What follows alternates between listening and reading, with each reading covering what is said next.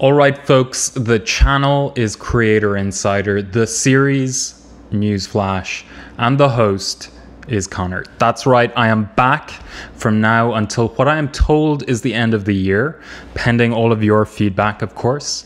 I'm eager to get back into it. I've reviewed all of the comments and feedback that you've been giving me over the past couple of months. I'll try and do you justice.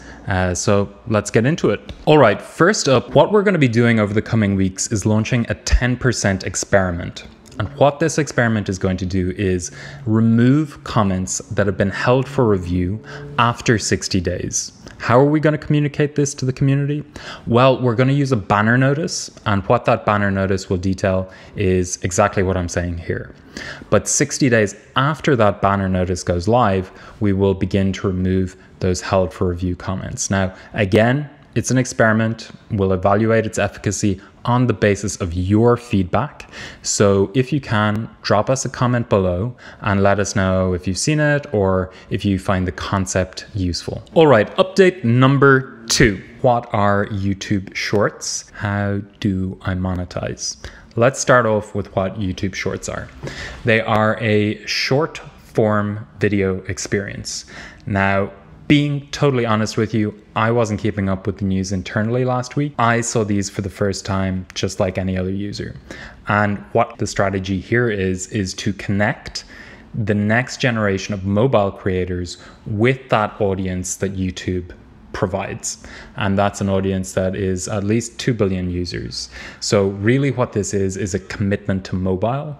So this is a vertical video up to 60 seconds in duration. And what the video tools will do is churn out these 15-second videos. Any that are up to 60 seconds in duration will be eligible for the shelf. If you're in India, this isn't quite launched yet. So what you can do is for your shorter videos, hashtag them #shorts, and then they will be eligible at least for the shorts watch experience. More about shorts. They're going to be eligible for any section that you've chosen to feature on your channel homepage, for example, uploads. They're also going to be visible in your videos tab as well. Now, how are you going to monetize those shorts? As we roll out this feature, we want to be conscious of the impact that this could have on your analytics. Stating it up front, right now, shorts aren't going to be supported by ad serving and they're not going to generate YouTube premium subscription revenue. What does that mean for your analytics? Well, as you see views rise from the shorts that you create, you may see your RPM dip. And that's because of the fact that they're not generating any revenue yet. Now, over the next couple of weeks, we will be working on ways in which we could make that happen, but it's not live right now.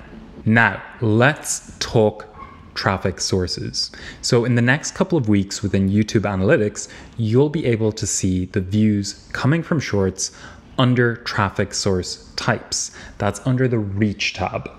Now, it's really important to note that those views seen from the home page are going to come up under Browse Home, and all other views from shorts are going to come under shorts traffic. That's about it on shorts and how we're thinking about monetization for shorts. We'll keep you updated over the next couple of weeks as we develop this product for you. All right, we will finish as we always do with a question around trivia. Now, last week, Maria asked, which country do you think she is from? Now, the answer was Ecuador. The winner, you know it, I know it. It was Candelo Records. Well done, Mr. or Mrs. Records. You are the winner. There is no prize except for the absolute respect of the Creator Insider community. And I'll start off with the next trivia question. The question is, you can navigate YouTube in a bunch of different languages, but how many languages can you navigate the platform through? The channel has been Creator Insider. The host has been me, Connor. I will be back each and every week for the rest of the year. Have a great week, folks. Ciao for now.